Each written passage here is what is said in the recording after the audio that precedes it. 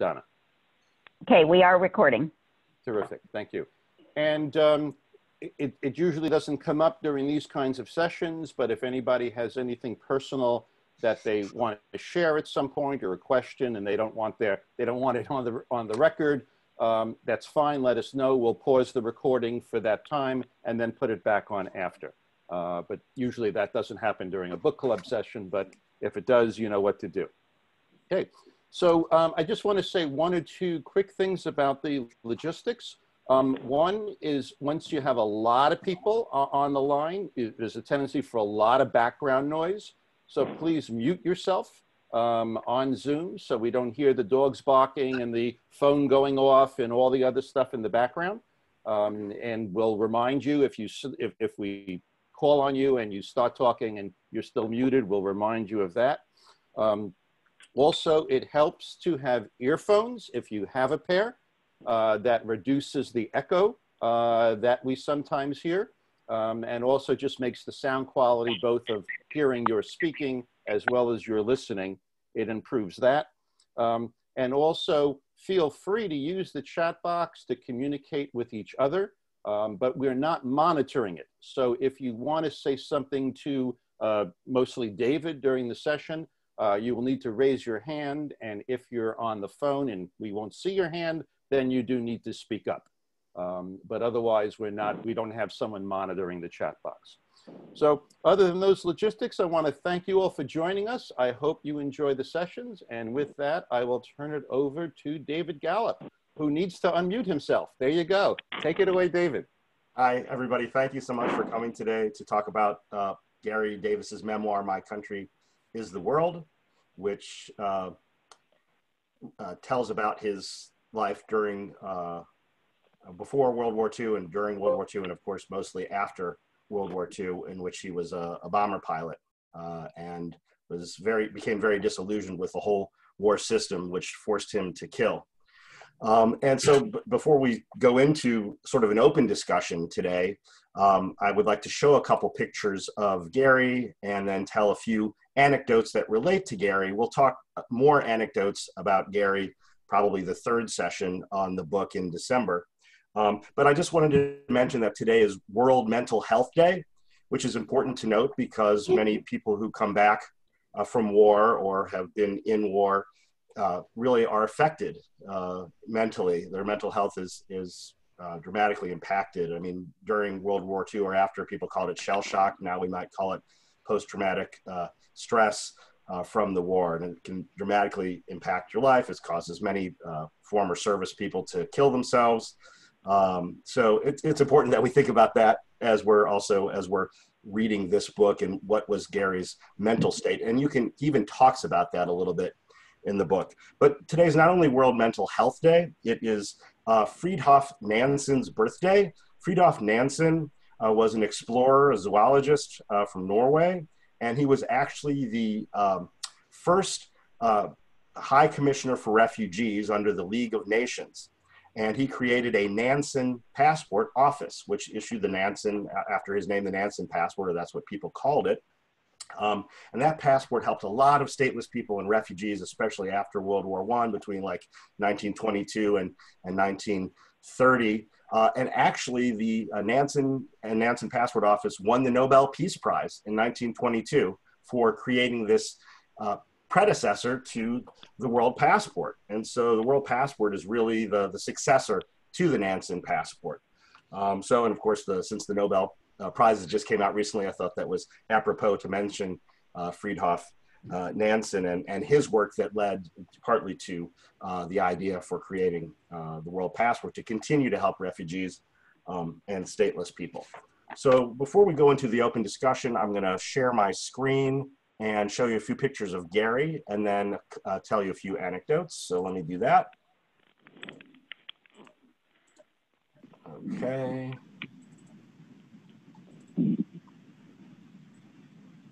So here's Garry. Can everyone see that? Yes. I can't see you now, so hopefully that means. Yes, it is visible. Yes, Okay, yes, and we're all on mute. Just want to make sure, yeah. Okay, so here's Garry. This is actually at Occupy DC back in 2000, what was it, 11 or 12?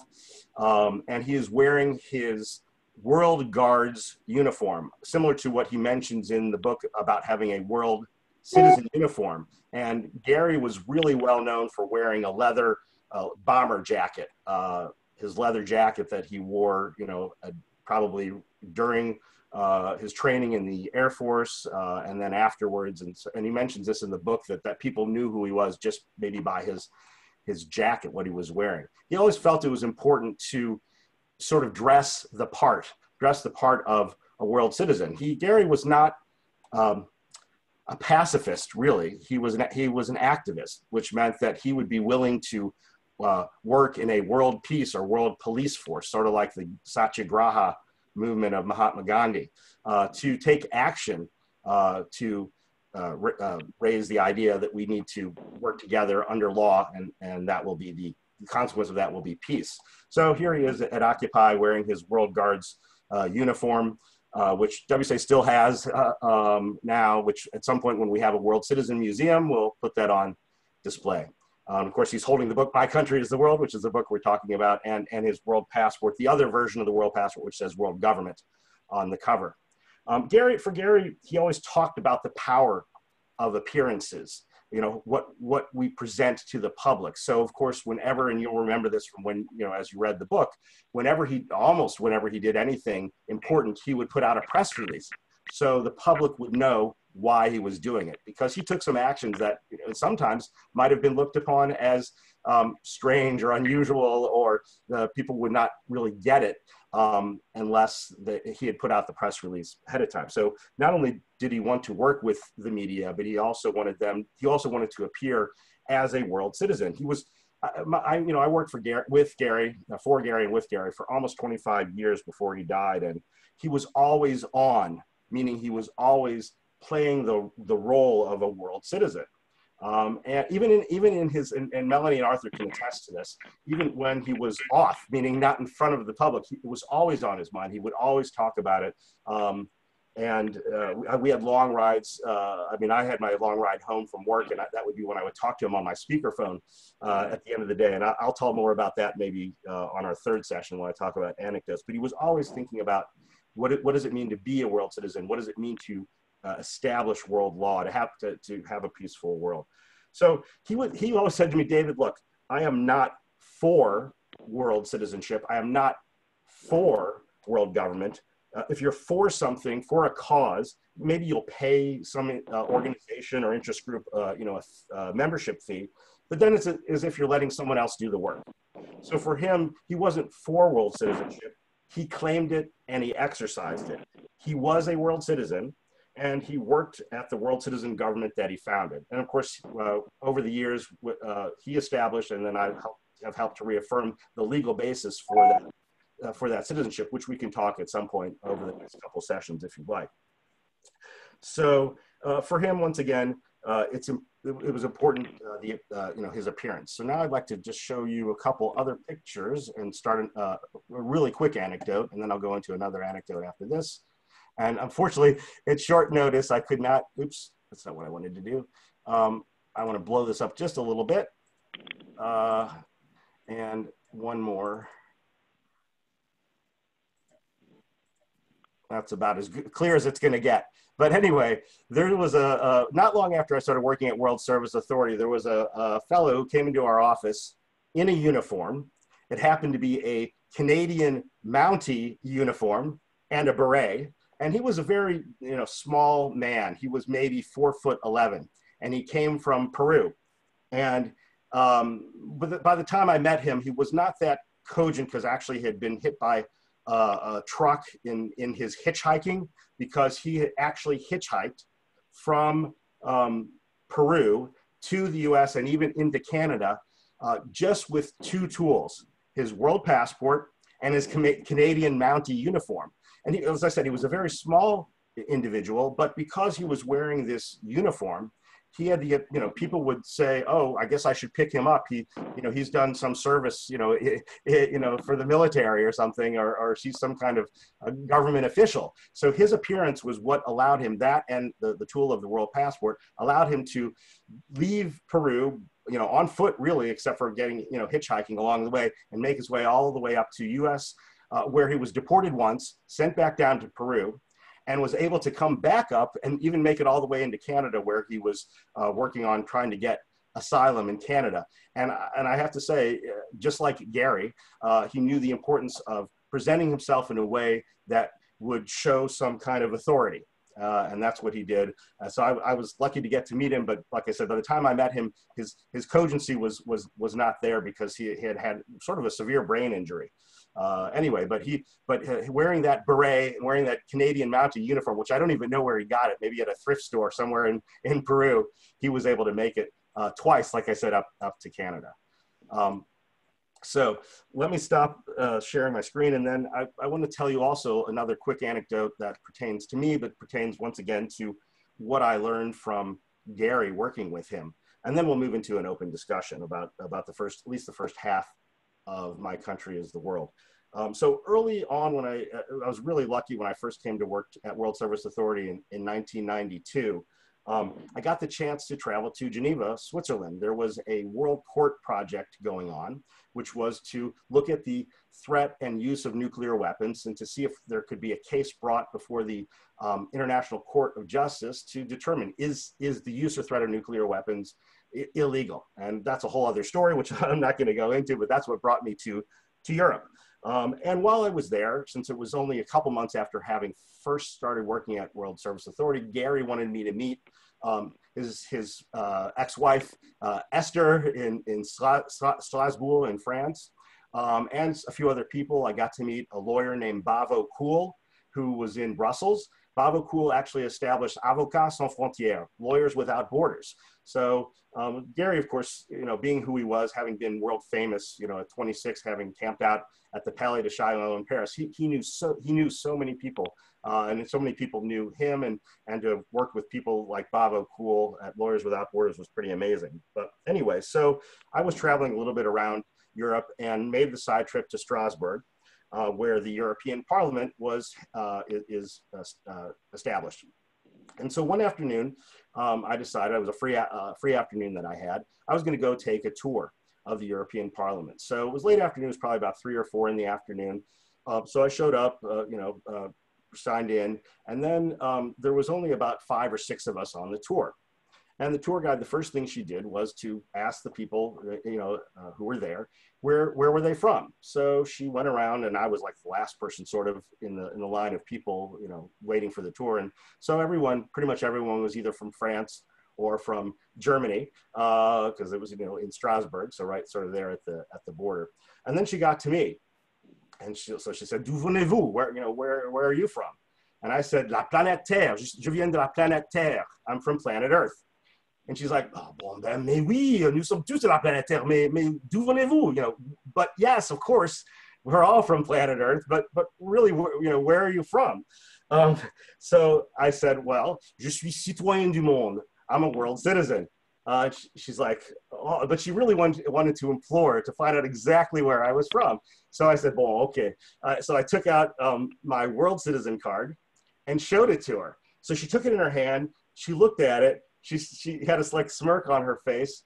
She handed it back to me, and then she sort of leaned over to me and whispered in my ear, because I guess she didn't really want to have the rest of the people on the tour hear this. But she said, "Okay, I'd like to get one of those after the tour. Can you tell me how I can get one?" I said, "Well, of course." So it was sort of really kind of funny to me that she gave so much emphasis or credence to an ID card. Than to the human standing there in front of her. She was refusing to hear my human voice and to see my humanity right there. She didn't want to take my word for it. But when I showed her the world citizen card, the plasticized card, then she was happy because she could rely on some kind of document. But as we all do, I have the right to political choice. I have the right to choose my own allegiance. And if I want to give my allegiance to humanity and the earth, I have the right to do that, as we all do.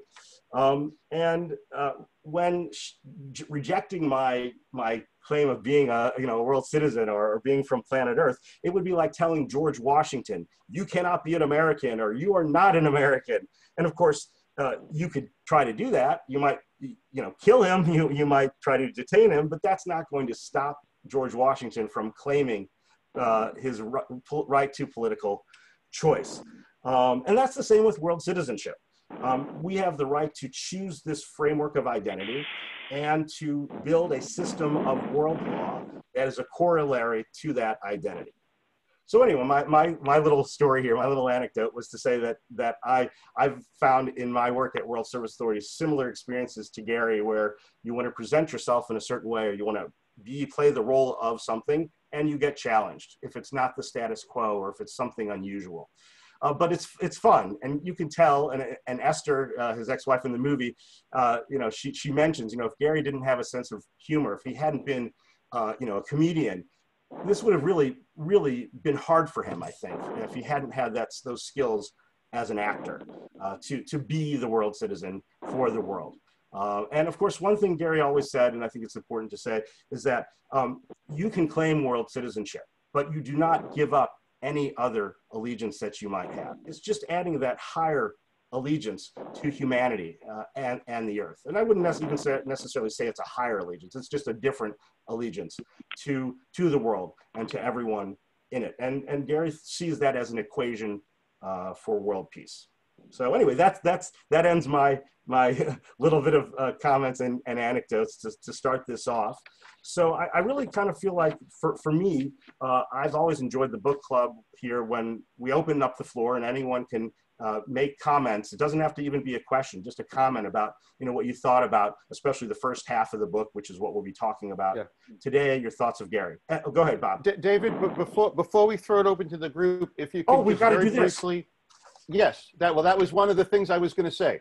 So before we throw it open to the group, I wanted to both decide when we were going to do the sign. So we'll do that next. But also for those who may not have read the full email or what have you, if you would briefly, I guess after the sign, after the photos, say how many sessions you had in mind for this, how much reading per session, you put a study guide together, if you would say something about that. Sure. So we know the logistics that you have in mind. And also let me say, remind people again to mute their phones. I'm hearing very prominently someone's heavy breathing in the background. So if you would just make sure your phone is muted. Thank you. And it's *6, I think, or just mute your phone if you're on the phone. So either *6 or just push mute on your phone. Or right, go to mute on Zoom if you're on Zoom. Yeah. I think so we're doing this now? Is that the... that'd be great. Let's do the sign while we're all here. Can you please give me 1 minute? 1 minute. I'm writing. Okay, Nisha. I forget it, so I'm writing. Okay, so while Anisha's writing, do you want to tell us what you had in mind in terms of logistics? Yeah, sure. So we thought about having 3 sessions for this. It could be maybe fewer, but I think we'll have enough to talk about, I hope. So this first session will be an open session to discuss basically the first half of the book, the first 9 chapters, whatever thoughts or questions you might have about Garry's initial actions. The second session in November, I'm hoping to talk about the last half of the book and overall impressions of the book, and then really see how we as members of Citizens for Global Solutions can take what Garry did, his bold actions, and can we recreate some kind of bold action like that now? I mean, maybe not during the pandemic, that's going to be hard maybe, but as soon as we have our vaccine and all and can be out in the world, what could we do and what could we take from his use of media to promote world federation and world citizenship? So that's a sort of a bigger discussion, I hope, to help Citizens for Global Solutions. And then the third session, and this is why Melanie mentioned it would be important if you haven't seen The World is My Country, the film, to see that film either before the next session or definitely before the third session, because at that point, Arthur and Melanie will be conducting a discussion about how the book relates to the film, what was the differences between the two, because Arthur, Melanie, and I are thinking about creating another book called The World Is My Country. So taking the, Garry's memoir, redoing it, adding some new photos, doing a foreword and all. And so it would be useful to hear all of your input and suggestions on what we can do with that book. And then the very last part of that third session would be for me, for Arthur, and for Melanie to tell some fun anecdotes and stories from having worked with Garry Davis for many years, and so that will also elucidate some of what we talked about in the book. So those are the three sessions that I was thinking about. Thank you, David. And your study guide? Oh, yes. So there is a study guide, which is about 8 pages. It's about 12 pages with suggested answers that I have. But yeah, there's a study guide that I emailed out to everybody. If you don't have it, I can email it to you. But the study guide will hopefully help us if there's a lull in our conversation, whether it's today or over the next couple sessions. I can ask some of these questions about the book that are more personal to you, as to what you think about maybe nationalism, or how do we deal with war, or how did Garry deal with war in a way that will change people's minds about it, either back then or even now. So it's questions for contemplation, and that study guide will hopefully help us here. And I'm hoping that we have more book club meetings, and also to use this as a study guide for the film too, when we share it around the country and the world. Thank you. So now I guess we're ready to do our signs. Great. Okay, is everyone, Tom Sachs or Gail, are you going to turn your video on or not? And if you don't have a sign, you could hold up the book. What's up, Simon? I see Simon waving. Where did you get that World Parliament printing? Where from? I forgot. Well, just hold up the book. I sent it out as an attachment with instructions, but. I see. I missed that. Okay. Okay. All right. Everybody smile. 1, 2, 3. Smile. I hope that worked. Let me see. I have to paste it in and see if it worked. Yes, it worked. Great. Thank you. Perfect. Yeah, you're all going to be on the cover of the New York Times tomorrow. Special edition. Well, so before I ask any questions or make any other comments, since I've now taken up almost a half hour here, I would like to open the floor and see, first impressions of the first half of Garry's memoir. Tom, and we'll do a stack. So raise your hands if you want to talk. Tom, go ahead. Yeah. So you're going to take the stack first, or do you want me to? I'll try to. Okay. So so if you're interested, raise your hand. Okay. And when David calls your name, put your hand down. So Tom, Donna, and Bob, right? And Anisha. There are other hands. Anisha and David. David Orton. Okay, good, great. Okay. So Simon and Simon. Okay. Okay, go ahead, Tom. Well, Tom, you're on mute. Okay, it's done. Yeah. On page 19 of the first chapter is a very important idea for our movement. Okay, thanks. He writes, there had been a point at which American founding fathers had declared it, literally declared themselves as American. Are you hearing me okay? Yes. Yeah, there are other people talking who are not on mute. Would everybody else go on mute so we don't hear background noise? Thank you. The lower left-hand corner, you can click the mute microphone icon. Okay. On page 19 of the first chapter is something very important for our movement. There's been a point at which American founding fathers had declared it and literally described themselves as Americans. And that's we don't have a good word for the world as an identity. World citizen is just as bland as saying I'm an American citizen. We need a word that says I'm a worlder, I'm an earthling. We need something that is an identity word that says what I am. So we need to search for that word, and I don't have a good suggestion, but it's not. Can I jump in? Can I jump in on that? Sure. Buckminster Fuller coined the term Earthians, and we actually plan a future movie called Earthians. And I don't know, I like Earthians. What's wrong with that? Does everybody like Earthians? That's getting there. That's the idea. I mean, the only other choice basically is Worldians, but Earth, the name of the planet is Earth. I mean, world could be any world, but this is Earth, so we are Earthians. Earthians, okay. Well, thanks. Ron Glossop has a comment. Go ahead, Ron. Okay, so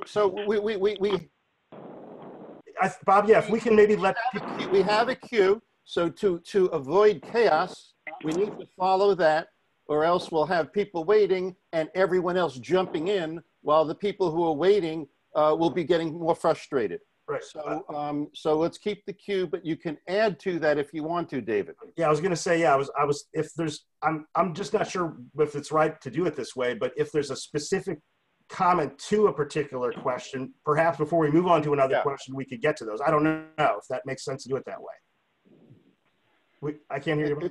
It's up to you. It's more difficult to facilitate. Right. Usually the way that's done is if someone asks a question, like I have a question for you and Arthur and Melanie, that would be whatever, but every comment will trigger many other comments.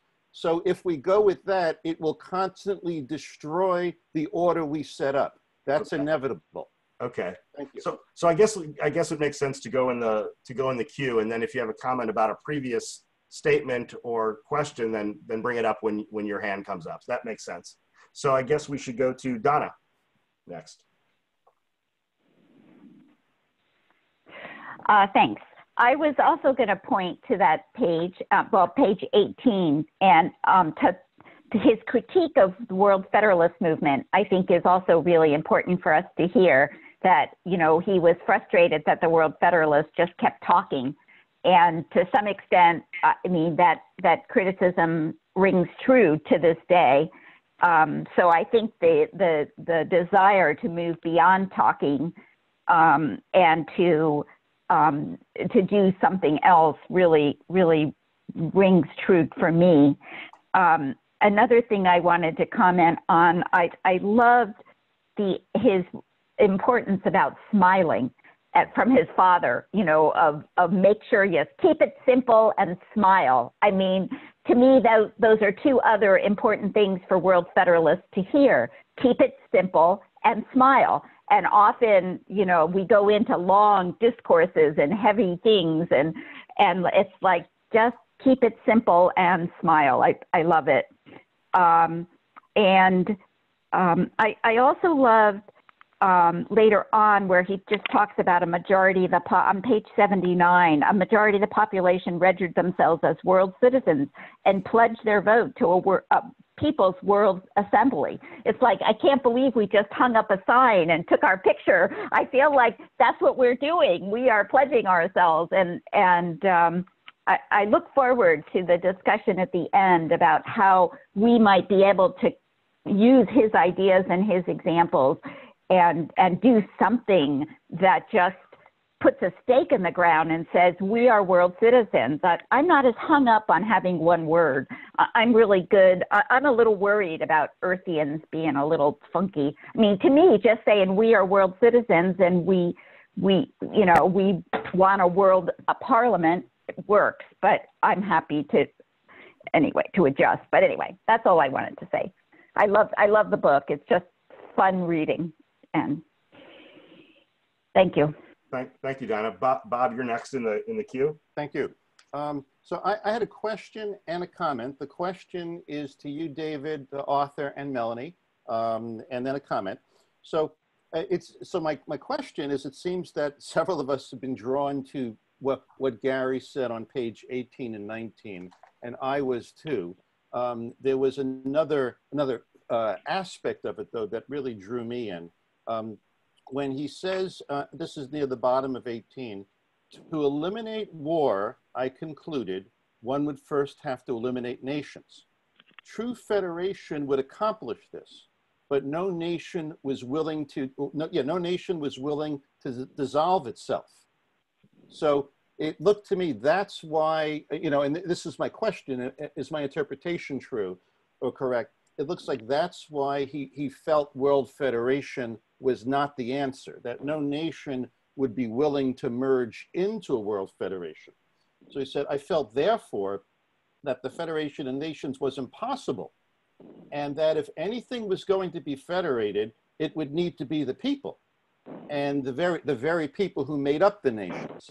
So for me, as I read it, that was the essential insight that Garry had, that the nations would not give up sovereignty and join a greater whole, and then you know, and federate. So I turned to the people instead. And then he goes into what the founding fathers of this country did and all that stuff. Then what Donna said is also correct. It follows by him saying that the World Federalists were talking about this impossible thing that the nations would not do. And instead, there is something we can do. We can declare ourselves World Federalists, or sorry, World Citizens, and move from there. So that's my question. And is that correct? And if any of you would pontificate on it. But then let me just make one quick comment, and then we'll go back to the question, is that in my studies of movement building, and a number of you know I've recommended this book called This is an Uprising, which is a fabulous book on movement building. The authors there look at various social movements and conclude that there's two kinds of actions. There's what they call symbolic, and it would be like what Garry did, the Montgomery bus boycotts, Gandhi's Salt March, all of those big symbolic things that get a lot of media coverage and, you know, really out there. And then there are the other kinds of things which they call instrumental, which is the more kind of, you know, little pieces of stuff, building organizations, doing, you know, what we in the movement kind of call incremental things. We'll get a treaty passed, we'll do a specific thing. And what these folks argue is any strong movement needs both. You know, you need both the symbolic, the big attention grabbing stuff, and the instrumental, the smaller, you know, building the infrastructure and getting laws passed and all that stuff. And I want to agree with what I believe what Donna, the point she said before, and you too, David, is we've been really lacking in our movement on the symbolic, and we need to do that. So, so that's it. So I'll go back to the question, David, to you. Okay, well, so Bob, I've got 5 other people in line here, which are Anisha, David, Simon, Ron, and Bharat. You could take those and speak to it later if you want. Yeah, and so then, yeah, I think I'd rather go to everyone's question, and they may have answers for you too. And then, but I do have an answer for you. But let's go to the next I have in line is Anisha. Thank you very much. First of all, I want to thank Mr. David. Thank you for the book. I covered this.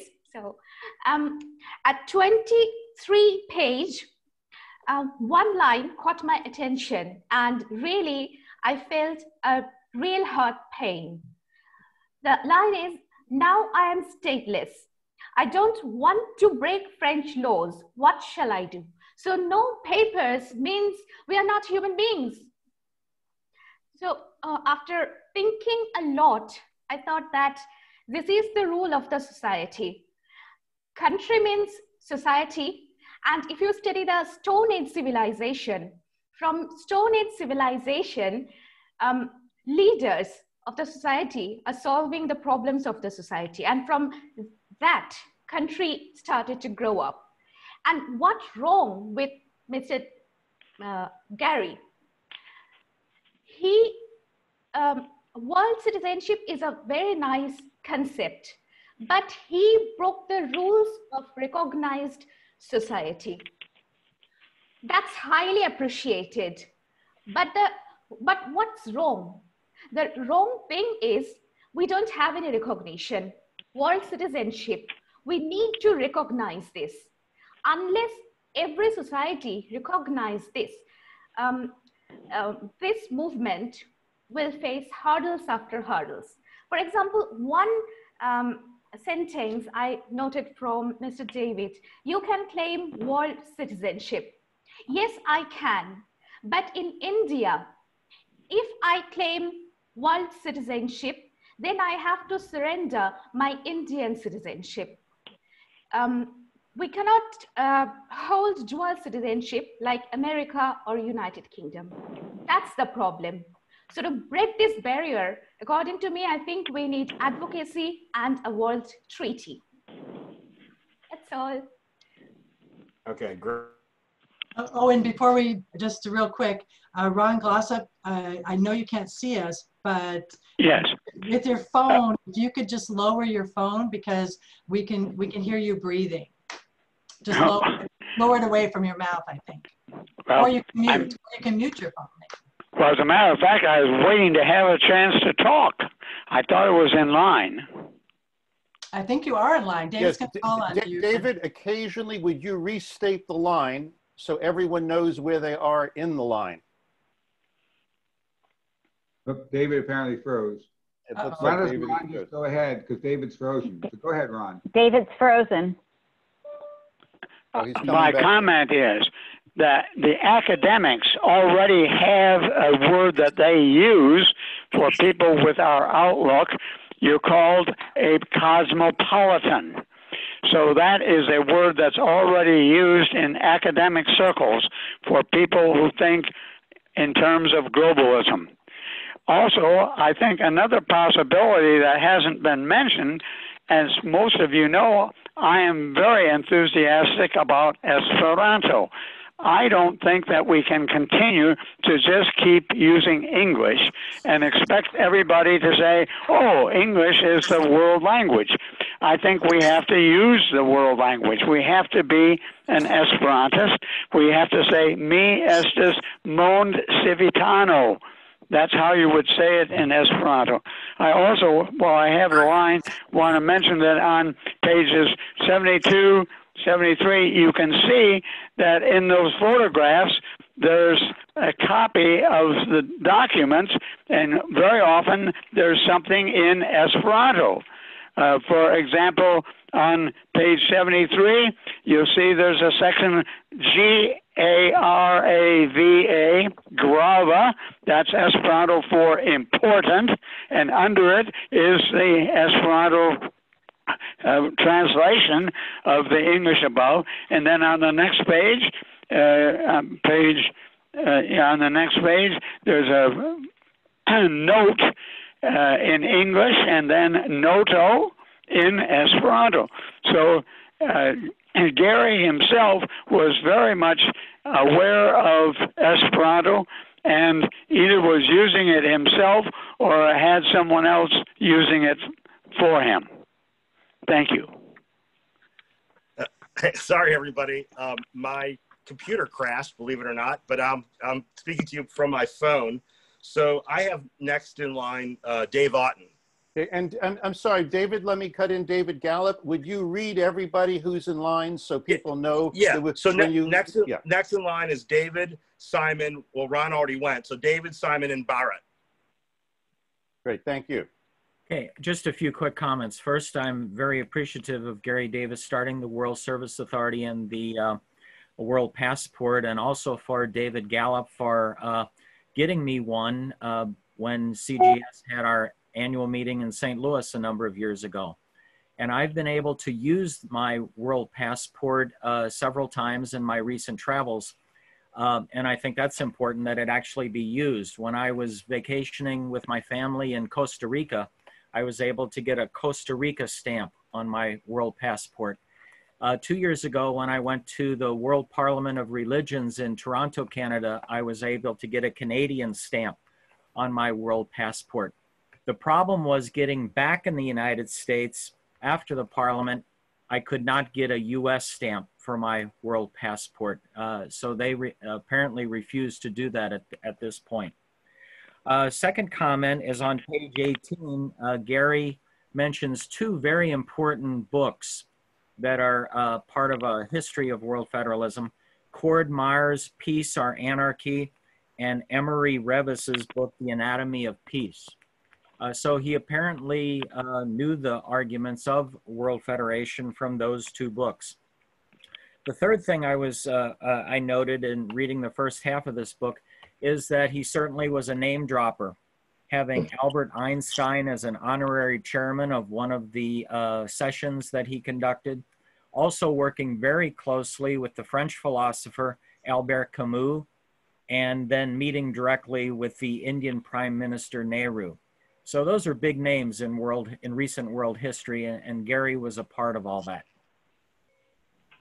Thank you, David.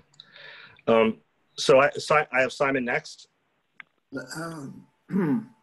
I was very impressed with Garry's courage in his life and work, and his ability to create some kind of an answer to isolate himself from different parts of the world, whether it was France or Germany or Switzerland,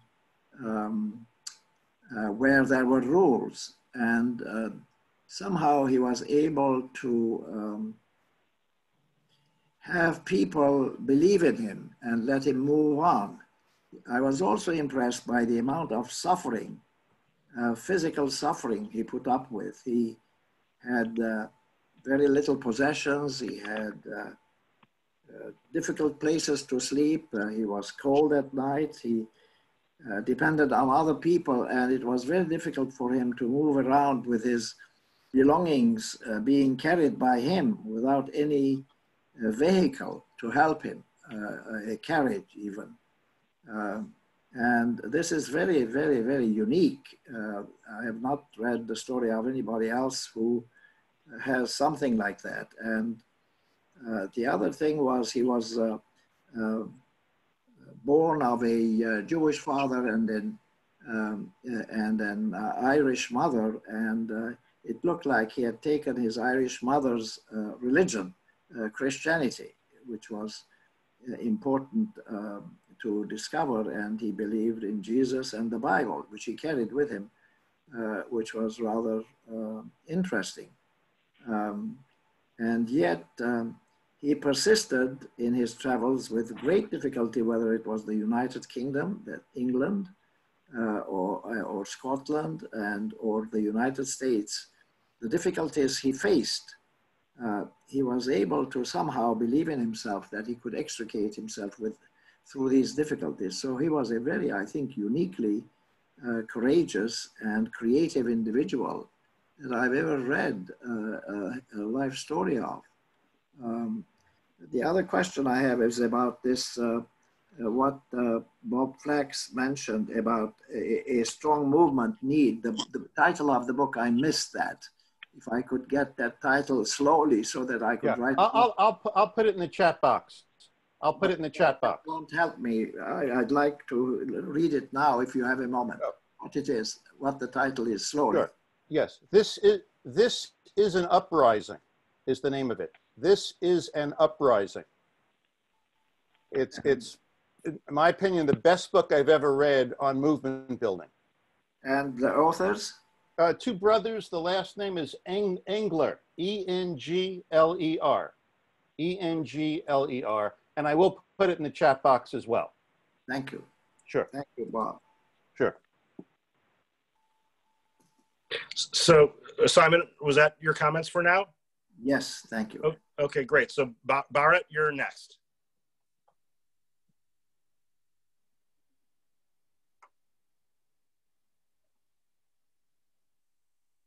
You're still on mute, Bharat.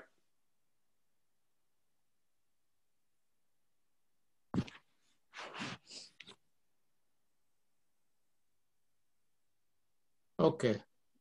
Can you hear me now? Yes. Okay. Well, I'll try to be brief. May be difficult because I'm struggling with so many thoughts that have crossed my mind reading this book. I'll try to focus on just one idea in here. But for me to do that, I have to go back to my history. See, my father was born in a very tiny place in western part of India in the state of Gujarat. And he grew up there, went to school there. Necessity brought him to the big city of Bombay.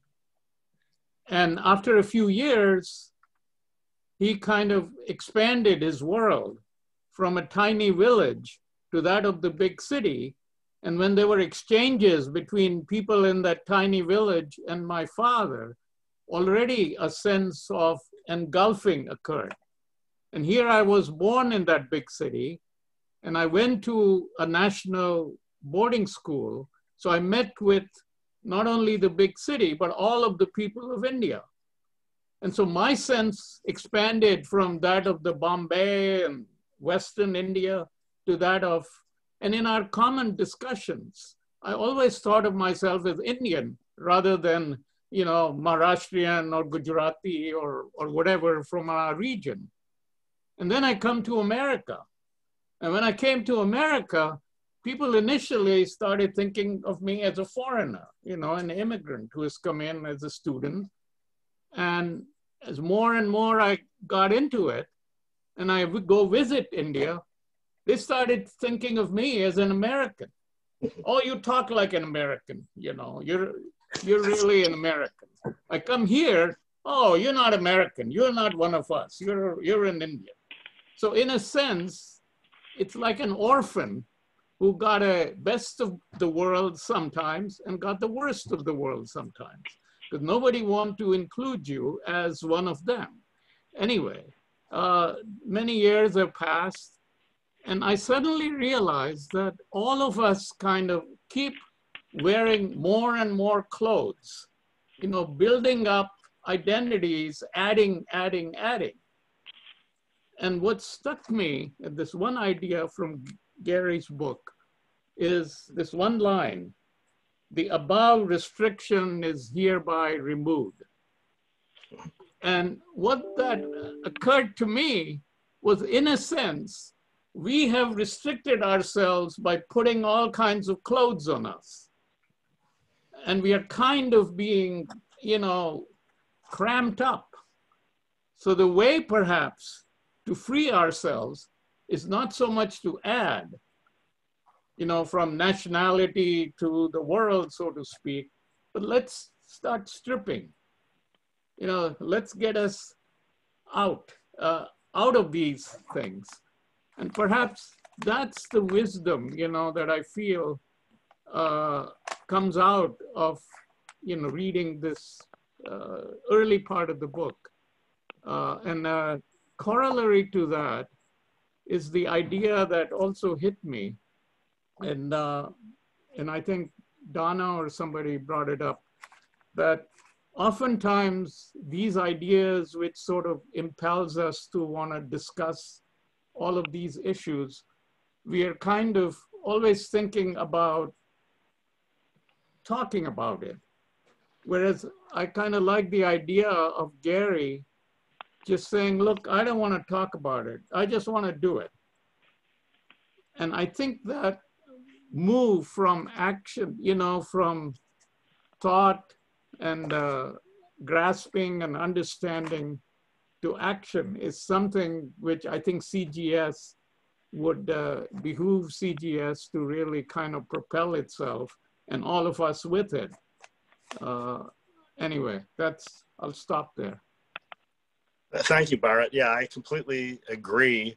I was a little bit wary when I was asked by Ann Zill to come to the board of, be on the board of Citizens for Global Solutions, because, you know, I was built in the framework of Garry Davis of, you know, we need to take action. And every day at World Service Authority, every passport that we issue, every legal letter that our legal department or legal brief that we send out, it's like puts a dent in the armor of the nation state, you might say it, or in a positive way, you could say it raises our awareness of ourselves and the people we're helping to that world level. So I you know, this is why the hopefully much of the next session in November, even after we finish the overall picture of the view of the book, we'll get to these questions of how do we take action, you know, through as people who want to support World Federation, but also as world citizens. Bob, just to let you know, my computer is just coming back up again, so I cannot see. I can only see me and myself and the other person who's actually talking. So I'm not sure if other people have their hands up right now. So if they do, I can't, until my computer's fully back up, I can't. So David, do you mean we have reached the end of the queue that you have so far? So far, yes. Okay, great. Then we'll take another queue. I'm happy to keep that. I see Clara with her hand up. Anybody else want to get in the queue? Carla Carla, May. I'm sorry. Carla May. Carla May. Yeah. Terrific, thank you. Anyone else who has not yet spoken who would like to get in? Okay, I see Gail. Anyone else who has not yet spoken before we take people for the second time? Going once, going twice? Well, Bob, I have a question. Did you get answers to your questions? You had asked a question that I don't think was answered. Right. Was it? No. I'm assuming at the end, we'll stop a few minutes before, and then David could address all the issues that came up. So let me again see show of hands for who has not yet spoken, who would like to. So I see Carla May, Gail, I see Lee Davis. Anybody else who has not yet spoken? Going once, go ahead. Arthur. Okay. Anybody else? Okay, then I'll take a show of hands for people who want to speak the second time. Please raise your hand if you're there. David, you'll get the whole last chunk of time. So I see Bharat. Okay, I'll put myself in there too. Anybody else? Second time? Okay, and we're ending. Okay, we still have about a half hour, so we're in good shape. Okay, so I have Carla May, Gail, Lee, Arthur, Bharat, and myself. And probably by that time, we'll have to turn it over to David to begin to wrap up. So thank you all. Let's start with Carla May. I'd like to just, maybe I'm jumping ahead, but from my experience, when we want to get this thing on the road and hit the ground running, something just as a light blinking in the back, I just offer the suggestion of repeat, repeat, repeat, repeat. Now, Garry is very wise to this with his appearances and that he has to get press. This is a marketing ploy. That's all I'm suggesting. And the idea is that people do not pay attention to something new until they have heard it 7 times. So I'll just leave it with that. So that I say repeat, repeat, repeat. We have to somehow do what the marketers do. We have got to get on stage. Thank you. We'll go to Gail. Well, I had a couple of comments about the book. One thing that struck me was that Garry referred to the Universal Declaration of Human Rights several times, you know, where he would point out, okay, there's this right and that right. And I have often thought, if only the Universal Declaration of Human Rights were implemented, you know, we essentially would have accomplished what we want to accomplish. And yet nobody really pays much attention to it. I mean, there's some lip service occasionally, but I think, you know, maybe it's something that we could push more seriously. The other just aside is that it was clear to me that Garry was a song and dance man because his conversations with some of the border people there sounded like what I would call banter. You know, that it was quite amusing, and how, you know, oh well, you won't let me in, but I'm not here of my own accord. I mean, you forced me to be here. So, but then, I mean, just, you know, kind of using the rules and regs and doing that kind of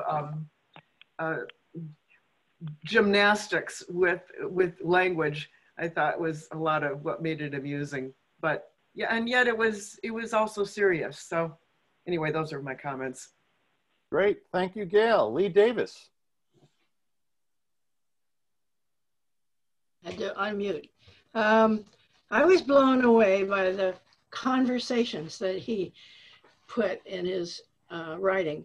There isn't any worldly way that a person could remember all these long conversations that he had over the years with multiple people, and he presents it just as if there was a tape recorder there and every word was captured. So I give him credit for reconstructing all this conversation that he had. And my other comment came, I just cracked up at the top of page 116 when I was reading about his great efforts to get back to India, or to go to India. And he had to go through through Canada, France, and Switzerland, all of whom apparently had waived their visa requirements in order for him to make his flight to India. And then he finally says, what about Washington? And the reply was, all clear. I called the Justice Department. They rather gave me the impression that you can go to the moon for all they care. And that just blew me away. Great. Thank you, Lee. On to Arthur. I'm so glad that Shirley and Simon talked about kind of Garry's style and guts, which of course is what drew me to want to make the movie on him. And I don't know, Bob, you want it later or now, but you mentioned pointing out the paragraph where Garry talked about that nations won't dissolve themselves. And he says later, there's no need to overthrow them. He doesn't think we should stop, nations. He just, we the people have to come together and do it.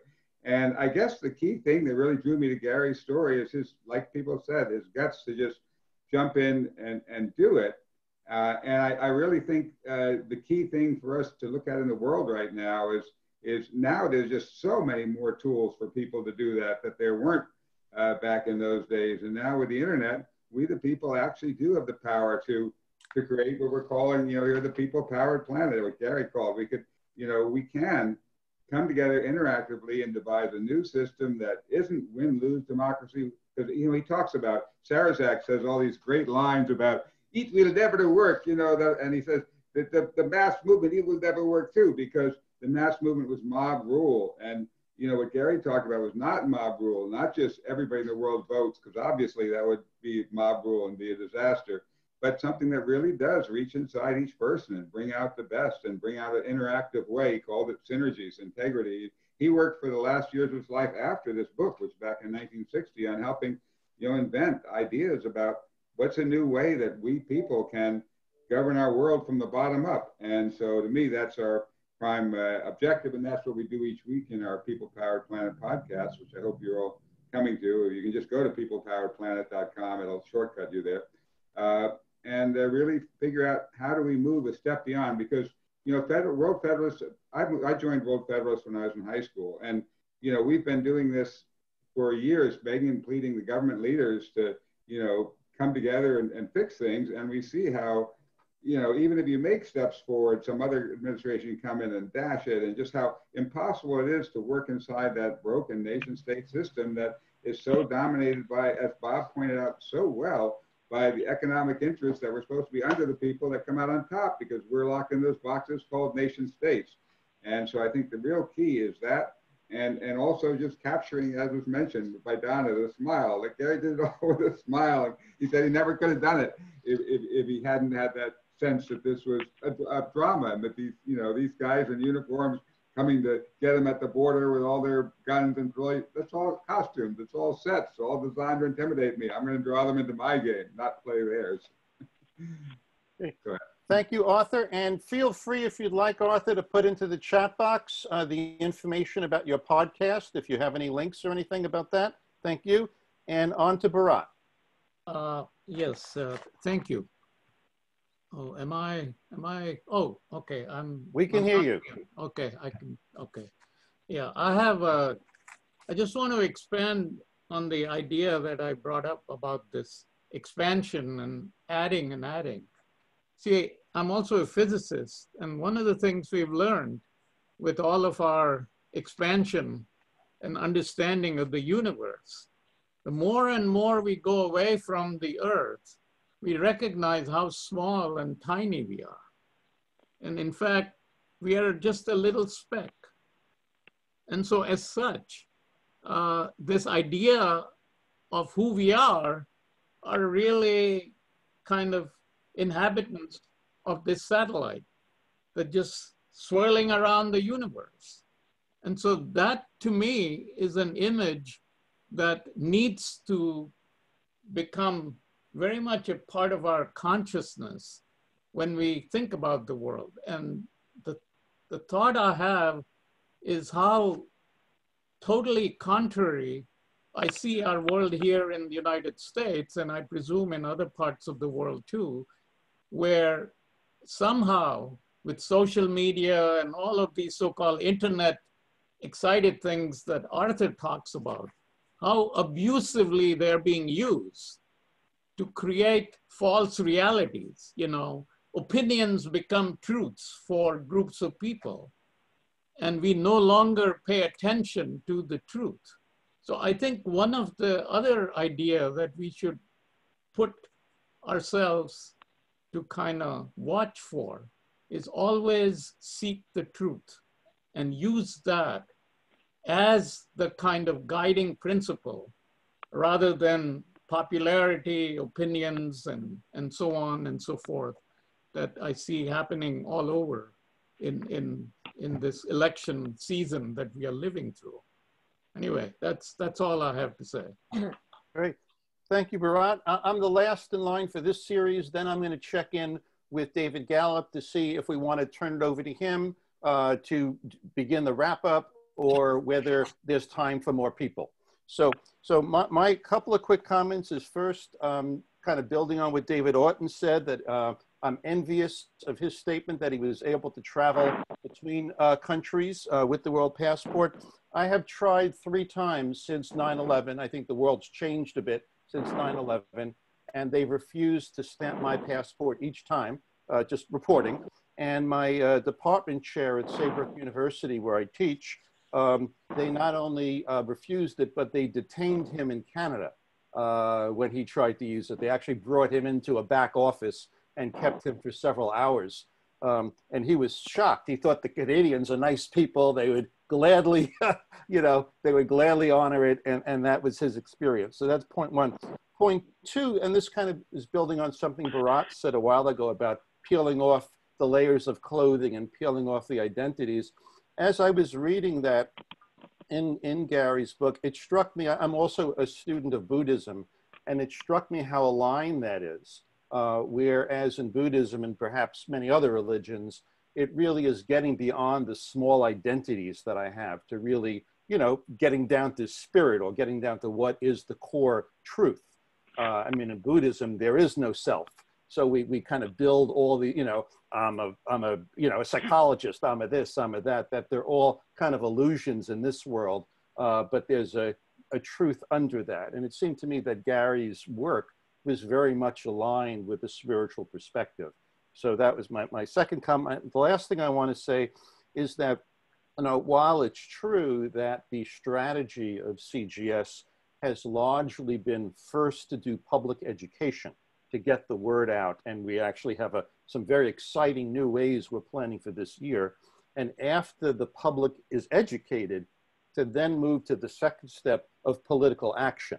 But it kind of falls on deaf, you know, our thinking was you need to get an educated public first. Even though that's the case, when I was reading that book, I was thinking, what could we do that's symbolic and that's big?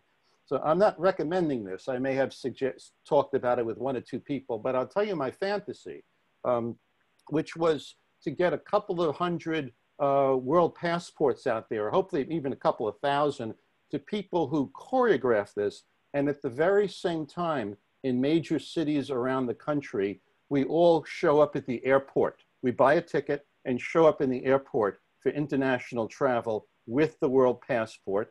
We do what Garry did and alert the media, send out press releases that, you know, 500 world citizens are going to go to 5 different cities and try to board an airplane, and then tell both the local and the national media and see what happens. So that was my fantasy of a symbolic action that we could take. So with that, I'll leave it there. Let me check in with David Gallup. David, we've got about a little less than 20 minutes. Do you want all of that time to wrap up and respond to the different things? Or do you want me to take more people? You tell me. Well, it looks like Simon has a question. I would just to explain what I'd like to do is go through most of those comments and give some replies, not necessarily Yes. a perfect answer. And then but there's one last tiny little story that will relate to what Bharat said, which will be the last thing I'd like to say, which could be at the very end of the meeting. So, So I asked my question. I asked my question again. We have people who may want to speak, and other people who told me in the chat box that they want to speak. So yeah, do you want me? I would rather them ask their questions first, and then I within 10 minutes I should be able to answer. Okay, okay. So at 20 after, you want me to stop, correct? Yeah. So Simon, okay. I think it was next. Okay, 9 more minutes. I had, okay, you saw Simon, I saw Anisha. So let's start with Simon, then we'll go to Anisha. Thank you. Go ahead, Simon. Yeah, one of the solutions for coming together into one world and the difficulty that sovereign states have in giving up their sovereignty is to create something like a world union where world union, WU, where there are supranational laws which have to be obeyed in order to come together into a world union and give up their national laws. In other words, not completely, but subordinate their national laws. So for example, we have the example of the European Union's 27 countries, as you know, they work this concept. They keep their own countries France or Germany and so on, and yet they obey supranational European Union new rules in which they begin to cooperate and collaborate to create the kind of world we are looking for: justice, harmony, peace, good jobs, good education. In fact, there's free education, free transportation, free healthcare, things, you know, basic things that we are all dreaming about in our country here and having difficulty getting healthcare. So supranational laws, to repeat, is a way to subordinate national laws, yet at the same time keep the national identity subordinated to the world union higher concept of living, working, collaborating together, like the idea that we have in the Citizens for Global Society and the Garry Davis has for a world, one united world. Thank you. Great, thank you, Simon. We'll turn it over to Anisha. Just unmute yourself. Thank you, Bob. But I want to say, I want to continue with the supranational point and UDHR point to reply Gil and Mrs. Simon. So, but I want to focus, yes, UDHR did not implement it properly.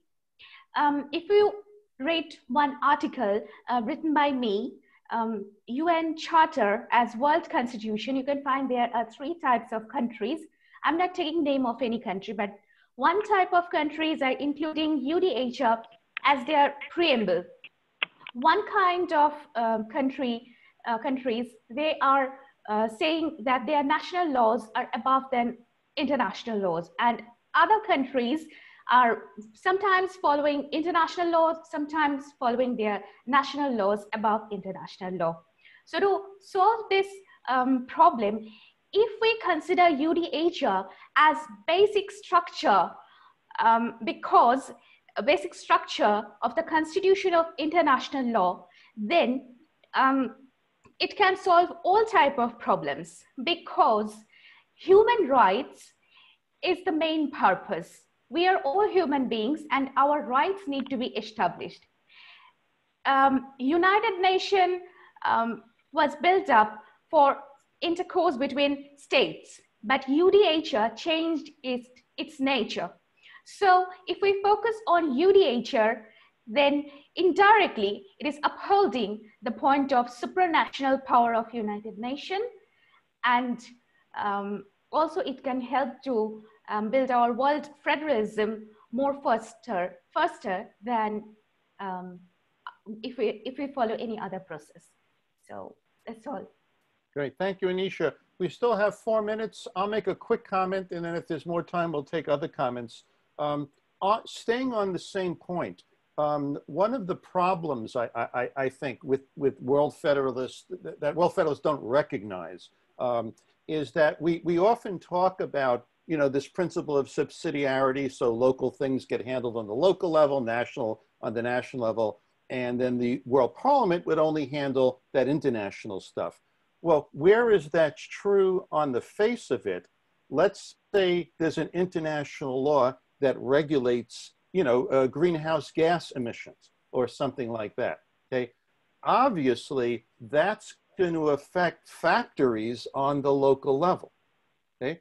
So even though, you know, it's an international law and it's about the globe, about controlling greenhouse gas emissions on the global level, it's going to hit at every level, and we'll have economic impacts, job impacts. I mean, you know, there could be things that are at that level that have a major ripple effect going down.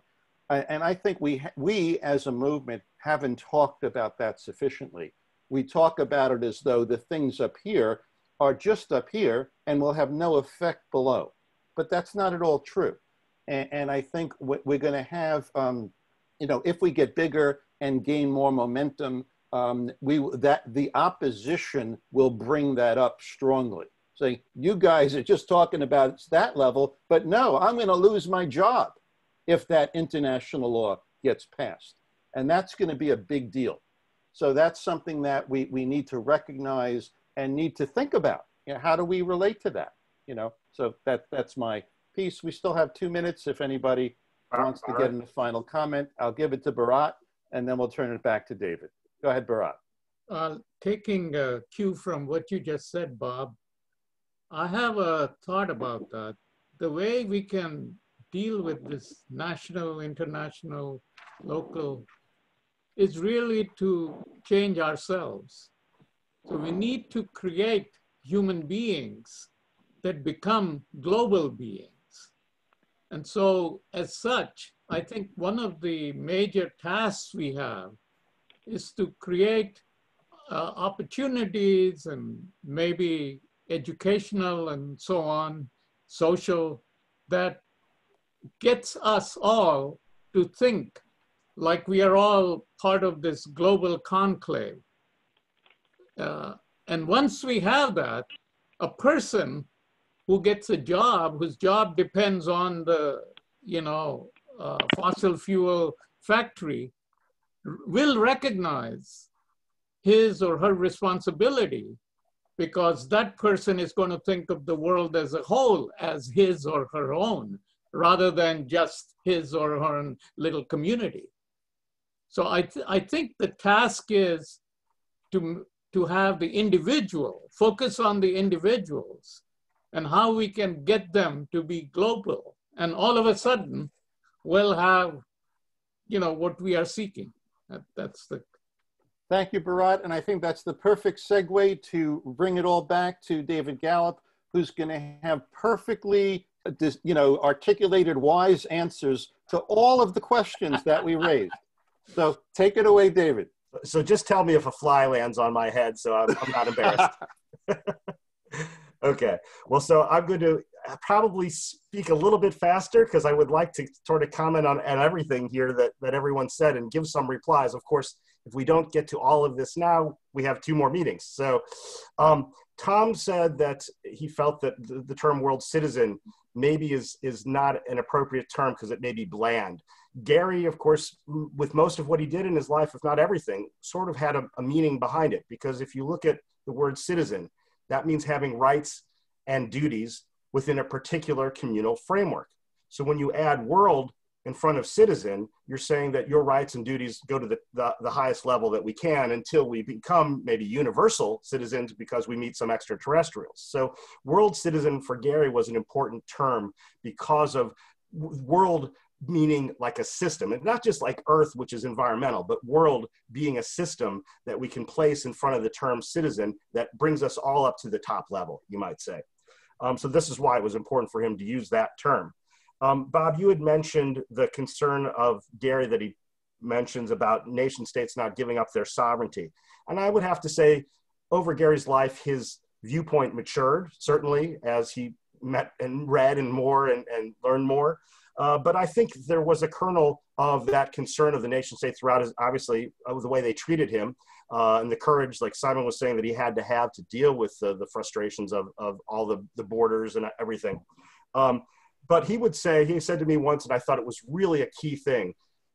Garry said, I'm not opposed to nation states. I'm opposed to the anarchy between them. There's nothing wrong with nation states. We have those identities, whatever those identities are, linguistic, religious, national, and those are fine. We should be able to celebrate them and not fight over them. And that means creating law and legal institutions beyond them. And that's why we are talking about World Federation, because it's creating those institutions of law, but not just the institutions of law, but that identity that we could cherish at that global level. So we have to start, like Carla May was saying, we have to repeat. We have to market why it's important to be or see ourselves as world citizens, and why the idea of World Federation, or that concept, is so crucial that we need to bring it to the global level. So Garry felt, Bob, that we had to go to people. We had to go to the people and say, we're world citizens, and then they could, in a sense, have the power to force their government to make a change. Because if you just go to the governments, the people in power, the Putins and the Trumps and the Xis or whoever, that may never happen. So we need to start with the people.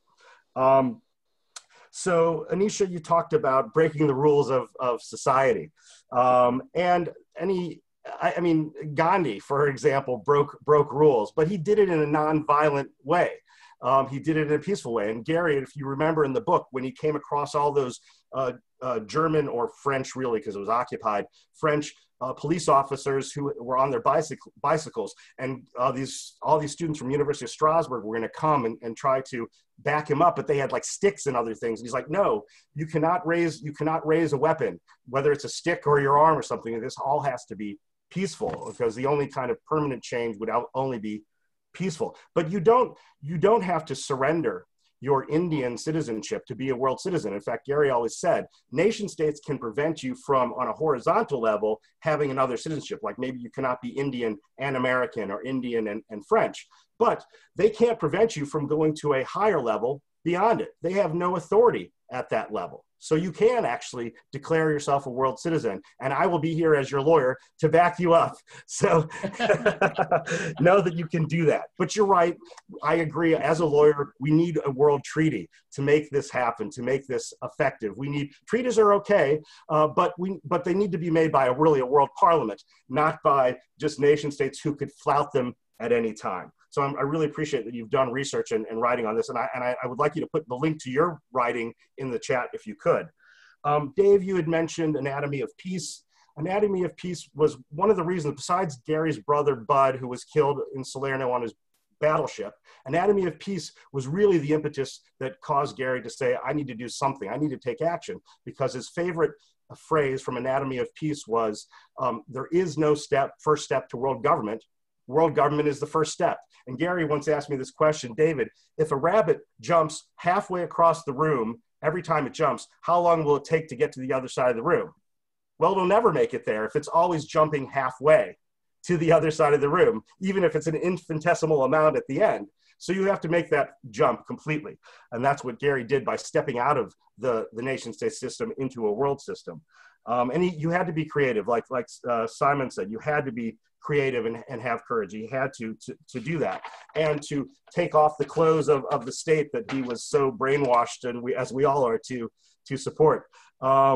And of course, the UDHR is the basis for all the work that we do at World Service Authority. So Gail, like you said, what you said is right.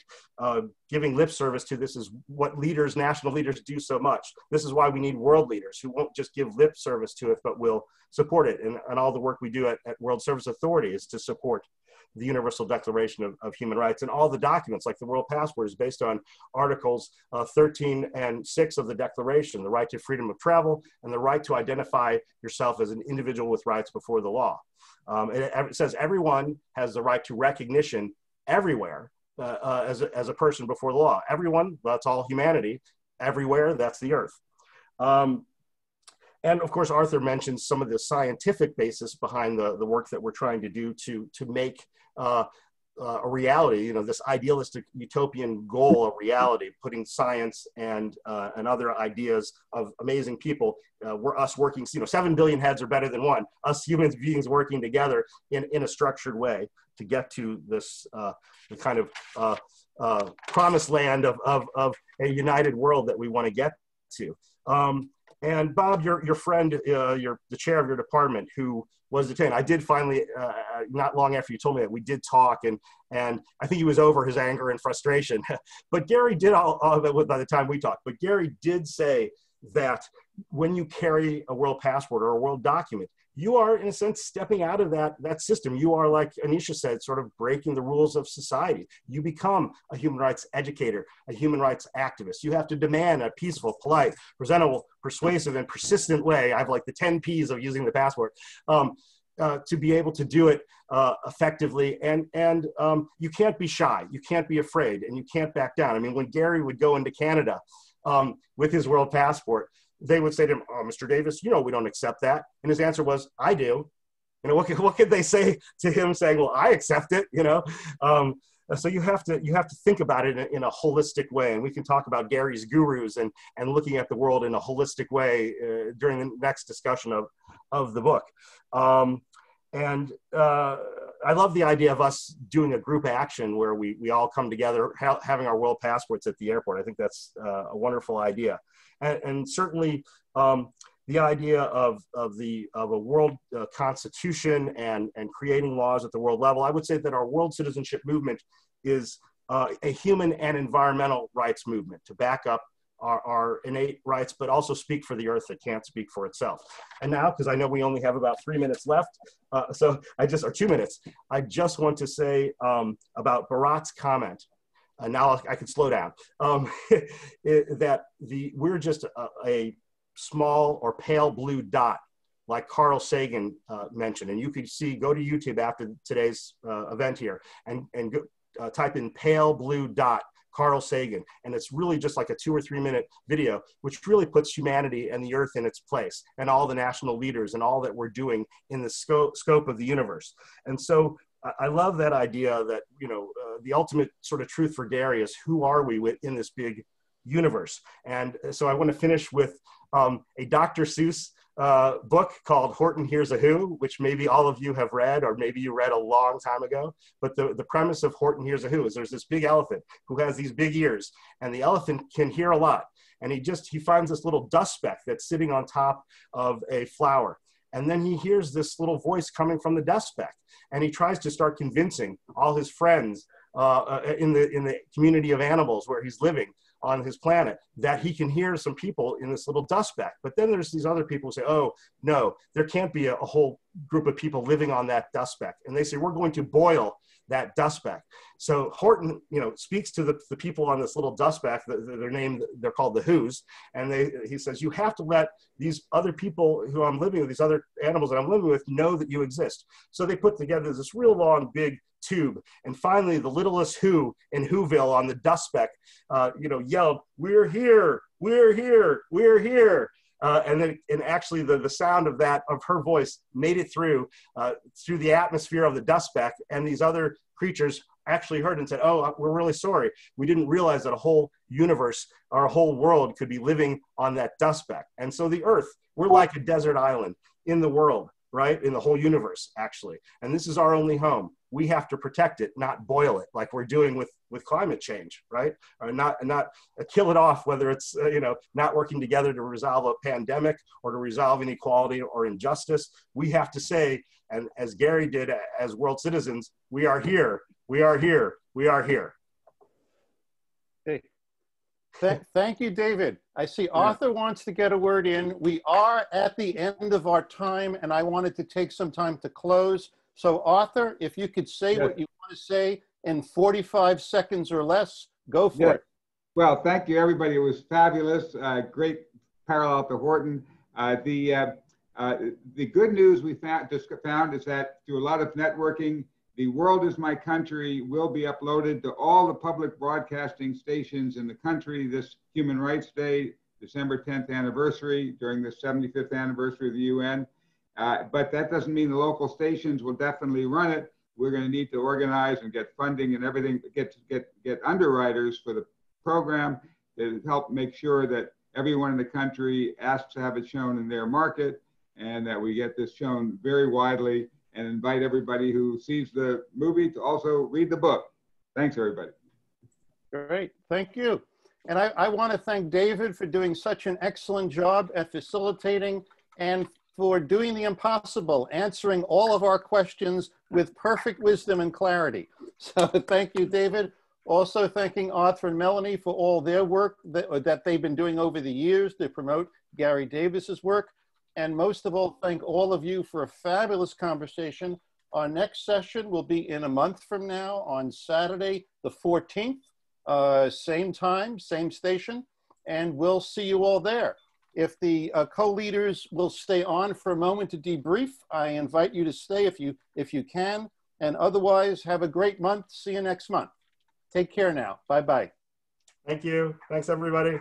Bye-bye.